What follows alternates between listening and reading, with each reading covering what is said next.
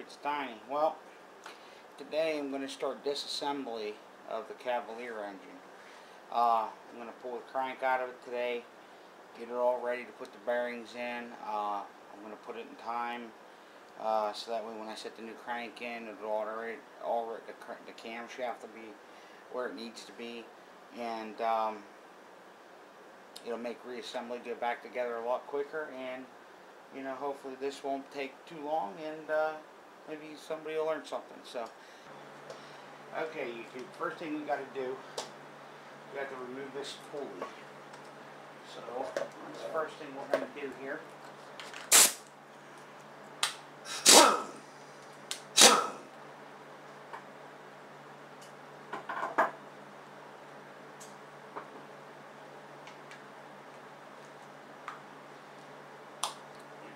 We're going to start by removing these outer bolts. These are 15 millimeter.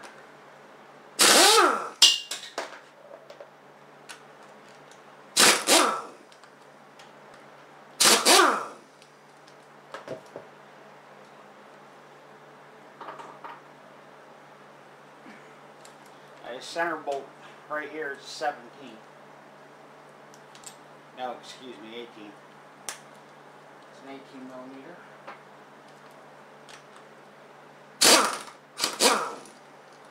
Okay. Now that that's off, set the thing down. Pop that off. Next thing to come off is this. Now, I have a 3-jaw puller that I use for this, and it takes it right off. Okay, YouTube,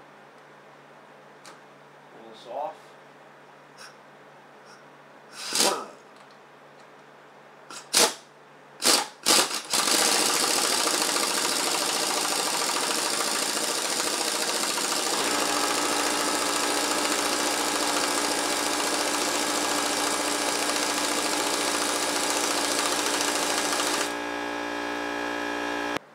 Sorry about that, YouTube. I had to reset the puller here, and then I had to let the air pressure build up. But you just pull this off the end of the crank.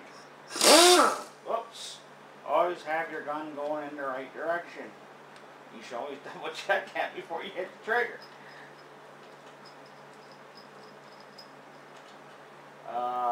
Things that happen, hey?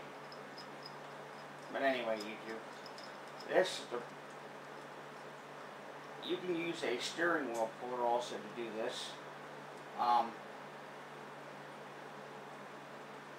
They work quite well, but I don't happen to have a steering wheel puller. This is what I have, so this is what I'm going to use. But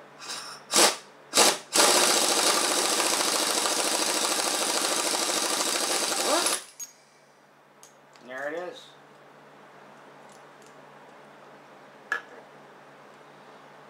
Alright, next we're going to take off the timing chain cover.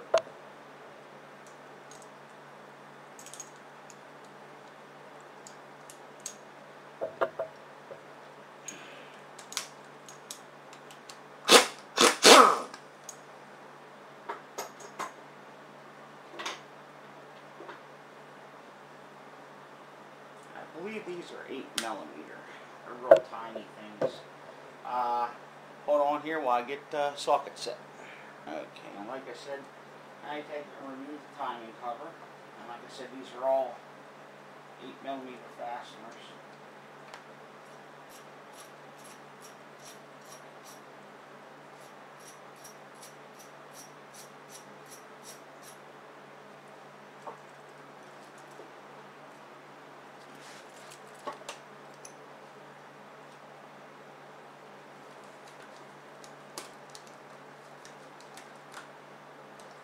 Tell you what, if you get gloves, like if you're somebody likes to use gloves, kind of keep their hands clean, don't get them from Harbor Freight, just FYI. These are about the chintziest gloves I've ever bought. I got a small set of gloves that I keep in my glove box in my truck from Walmart that are way better than these. These are supposed to be, well, they're just disposable latex gloves anyway, so they're not really you know, heavy duty or anything. The regular nitrate gloves are much better. But anyhow, remove all these fasteners around the timing cover. And this is a brand new gasket on this timing cover, so it should come off fairly easily. I had already replaced the timing chain, and you'll see here, it's got a brand new timing chain and a set of gears in it.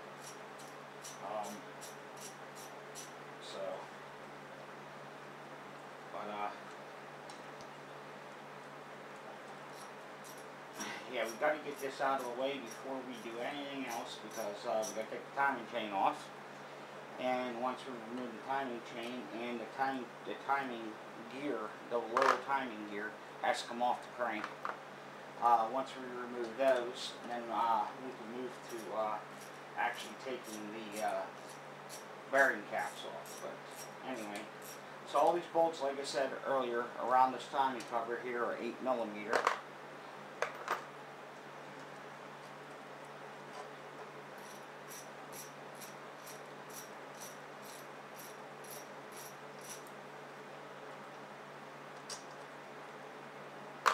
Okay, so that's it for those. Now this timing cover should just I'm going to have to tap it here. Tap.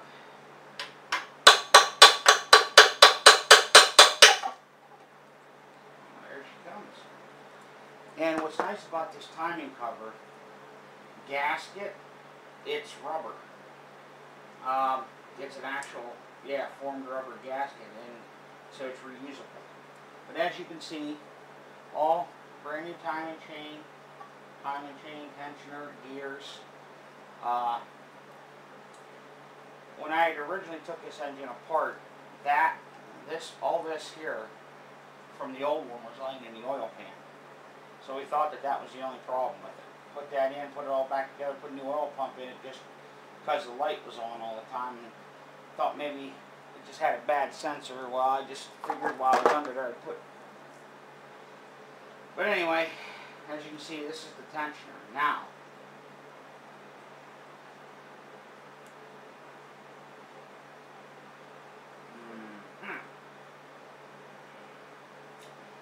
now to take off this timing chain, first thing I want to do is put this. I was going to put the engine in time, but I'm going to wait because I like where the rods are all sitting and everything. I can get to everything. Okay. If I put this in time, it's going to put number 1 at the bottom of the cylinder, number 4 at the bottom of the cylinder, and 2 and 3 will be stuck up, which will be easy to get 2 and 3, but to get the 1 and 4 connecting rod is going to be a little tough. So I want to leave it like this. But to be able to take this timing chain off, see this part right here, there's a hole in here, and there's a hole in the back side, and then there's a hole right underneath this Teflon part, okay?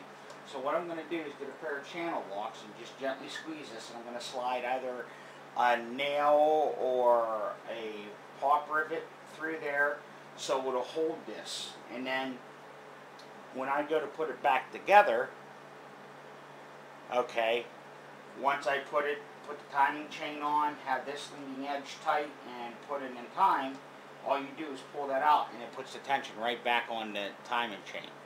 So let me grab a pop rivet and I'll be right back. Okay guys, I'm back. I'm actually going to use a straight punch, and what this is going to do, like I said, you just gently squeeze this till the hole lines up, and you just slide this through, and there's a hole in the back side.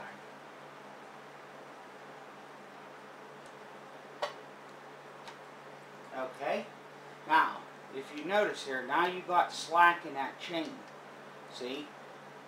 So now what I'll do is I'll remove the gear on the cam, okay, and I'll be able to take the chain right off. And then when I go to put this back together, all I got to do is pull this out, and I'll watch what happens. Boom. See, it puts the tension back on your chain, and this is what keeps your chain tight. But like I said, all you got to do is just, and it doesn't take a lot of pressure. You don't got to be He-Man about it. Just a little bit of tension. Slide that through to the back side, and voila. So now what I'm going to do is get a socket here.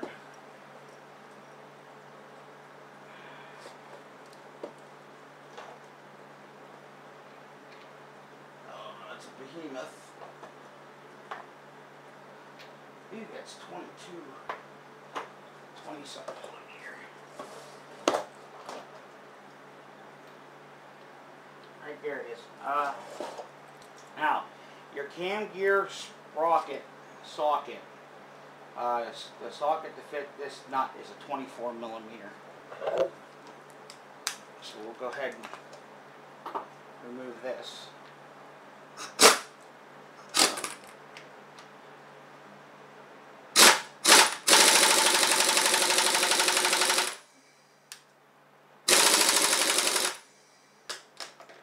Hold on. It should come right off there. Get the tension back on here.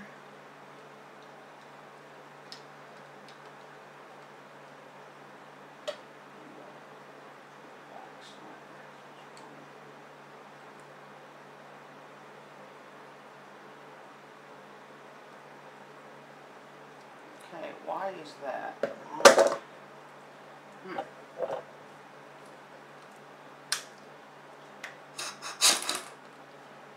Right off.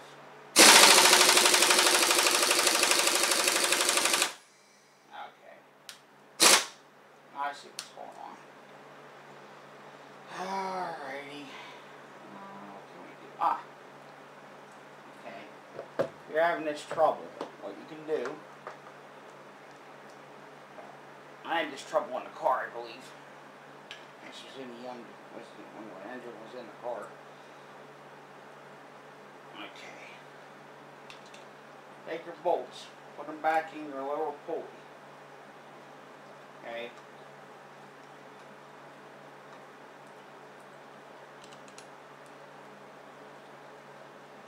So what's going on is there's no resistance, and it's just letting the crank turn. So what we're going to have to do is stop the crank from turning.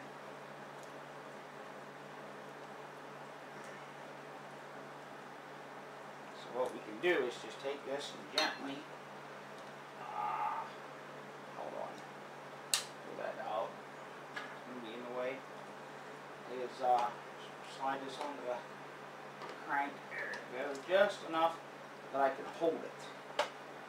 And take the air gun.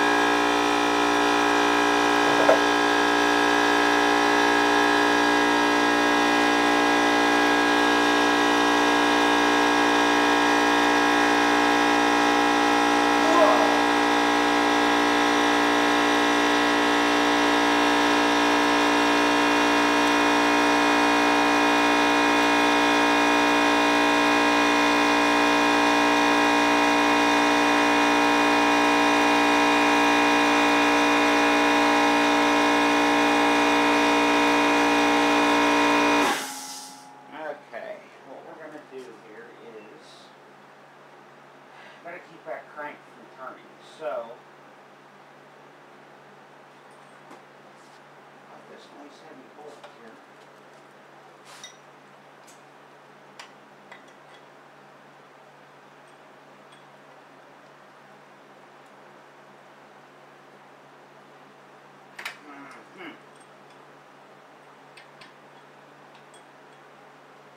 It's not long enough.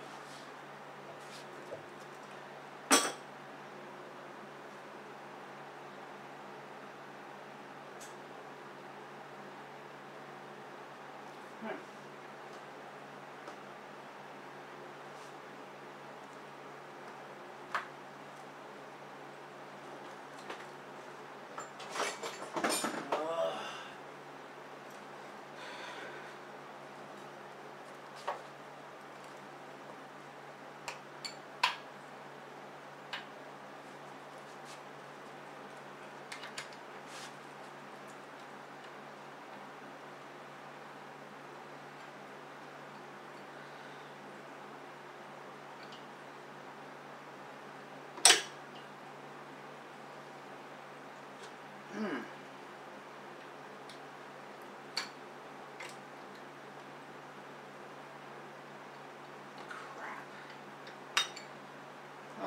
let me see here. I gotta think of a way to keep this crank from turning.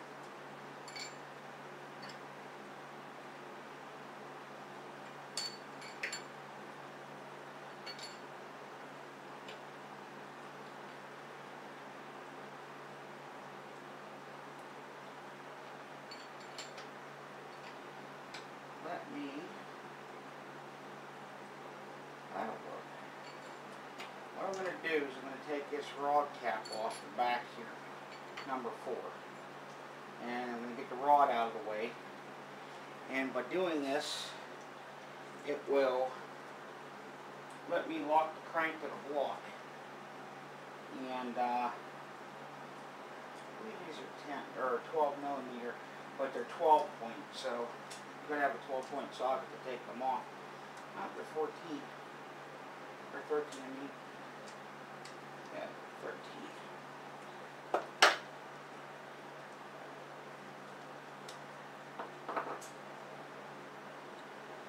Okay, one other thing to remember, it's very important when you're doing anything like this.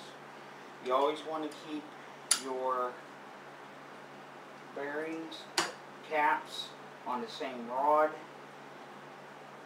and you always want to keep them pointing the same direction. And on General Motors, as a general rule of thumb, at least that I found on every one that I've taken apart, the little tang on the bearing, the caps always go tang to tang. But what I'm going to do is, and you always want to keep the same bearing cap with the same bearing, and vice versa, like the fasteners and everything like that. You always want to keep them together. And since this crank is junk, well, it's going back to the, what do you call it, to be refurbished. I'm going to actually put this all the way through from one post on the block to the other side of the block there, and that'll keep the crank from turning, so I'll be able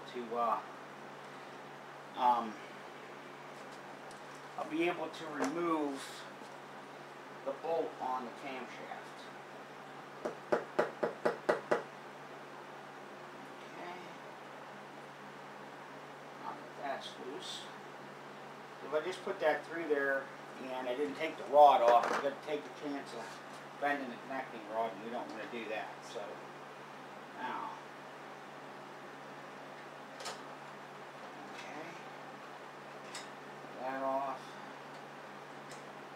rod down,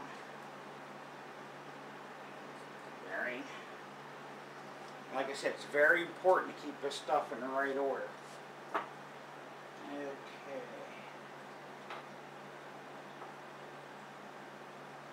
This is number 4.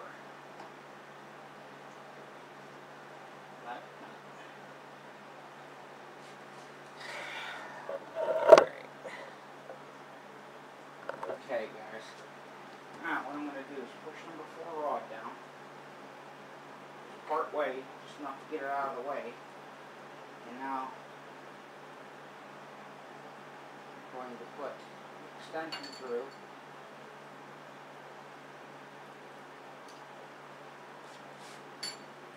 Get that 24 millimeter socket back on here.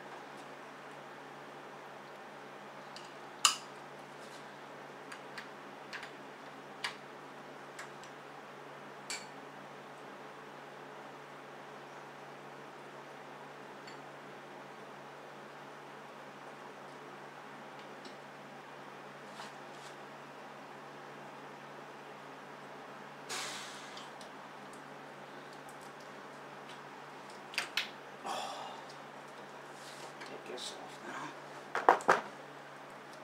Phew. This is tight.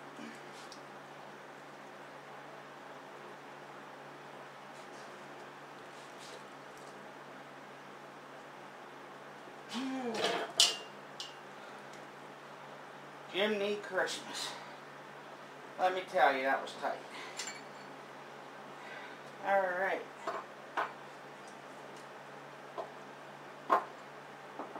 now that that's loose.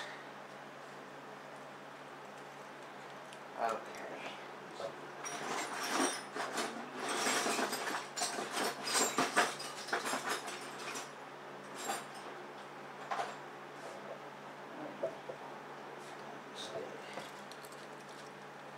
Okay, YouTubes. Now,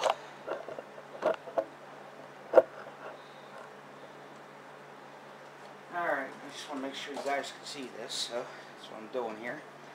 Alright, yeah. Okay. Now, I'm going to use a pod rivet instead of this. It's not quite straight in the end. It's got a little bit of a curve to it, so it's not going through. On the back side, there's a hole also. What I want to do, let me squeeze that in.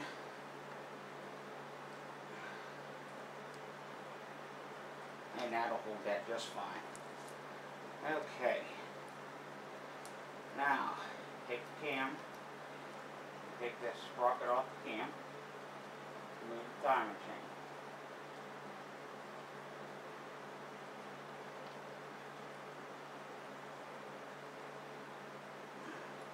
And this will only go on one way, so it's not like you can mess this up. If you can see here, it's got a keyway. There's a little pin on the camshaft, and that's what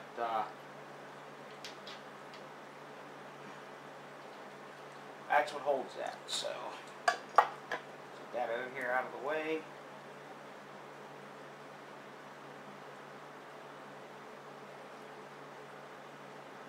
I'll remove the cam gear once I take the crank out of the block. If I do it with it in the block, I'm going to have to take this off, and since there's really no need to take this off, since the crank's coming out anyhow, I can just move on and go to the crankshaft. But that's all there is of the timing cover part of this.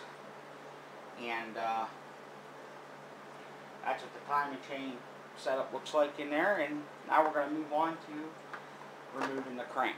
So I'll get set up here, and we'll see you in the next segment. Okay, YouTube, we're now ready to remove the rod bearings and the main bearings and caps. And like I said earlier, the most important part of this part is that you don't get parts mixed up. You should you have to put them back on the same rod that you took them off of, as far as the rod bearing caps and the main journal caps. They have to go back in the same place where they were taken off from. And a good thing on these here, on all these caps, there's a directional arrow pointing towards the front of the engine. So that's which way the cap goes on the motor. But one thing you do not want to do is mix up bolts and or for the main bearings, you don't want to mix up the caps or bolts. As long as you line them up and put them on the same spot where you took them off, you're okay. But like I said, the sockets you're going to need for this part of the job, okay, you're going to need a 13 millimeter 12-point socket for the rod bearings. It has to be a 12-point socket. Now, some people will tell you it's okay to use an air gun on disassembly, which it really wouldn't hurt. I myself prefer to do it by hand. Less chances of making a mistake, and so here we go.